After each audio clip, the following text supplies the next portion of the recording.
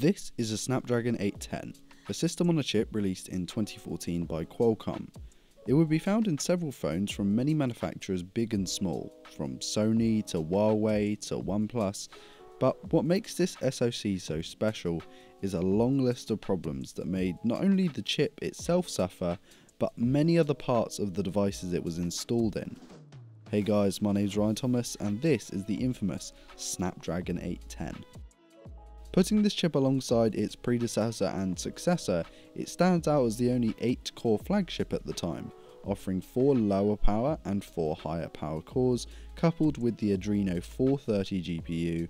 It was also built on the 20nm manufacturing process versus 28 on the Snapdragon 800 and 14 on the Snapdragon 820. It was when users started pushing their devices to the limits, by playing games, running consecutive benchmarks, and almost using their phone as a mini PC, that they soon felt like something was up. Literally, felt. Devices such as my personal Xperia Z5 Compact and the Nexus 6P would heat up so substantially that it was almost uncomfortable.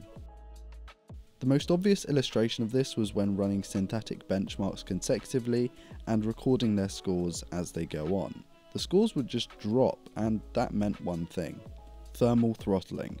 You might have heard this phrase in the laptop and desktop sector a decent amount, and essentially what it means is the chip, in this case the CPU portion of the system on chip, gets to its thermal limits and has to turn down the frequency, resulting in lower temperatures, but also naturally lower performance.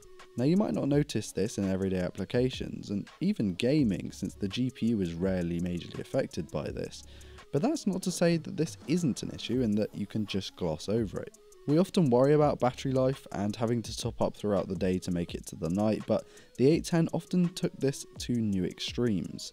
Since the chip is so close to the battery, when the chip heats up, often so does the battery, resulting in not only reduced battery performance, but also increased degradation speed, and in some cases, expansion.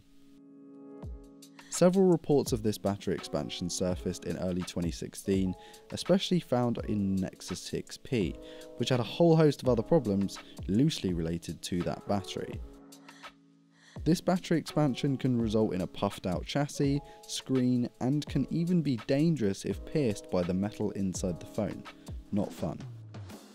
Not all 810s behave so badly, and some chips were actually pretty stable, but in most of these cases, if the chips are still around today, they would have run very hot and almost certainly have ruined the original batteries of the devices they are in.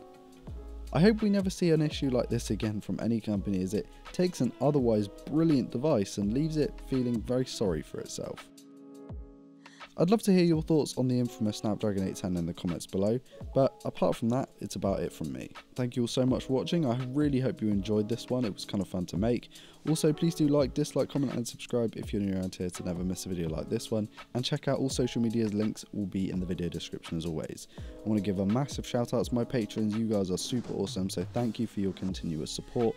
My name's been Ryan Thomas, and I'll see you in the next one. Peace.